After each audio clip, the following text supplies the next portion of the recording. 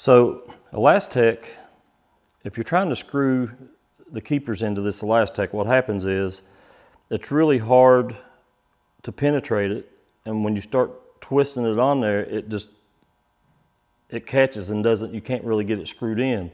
So what I will do is I'll take a toothpick and just run it down into the bait, about 3/4 of an inch, like that.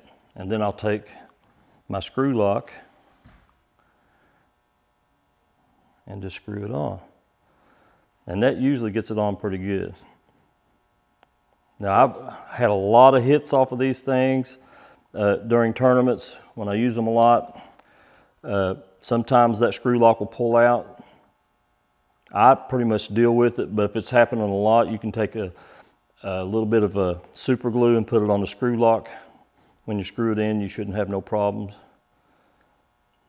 But it screws right up there.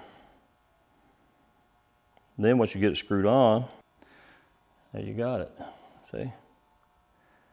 And then you just take your hook, you can pinch the belly, try to get down, scrunch it up a little bit so that it comes through the back like that. You can bring your hook all the way through, and then you can just barely bury it back into the bait itself, or you can just leave it like it is.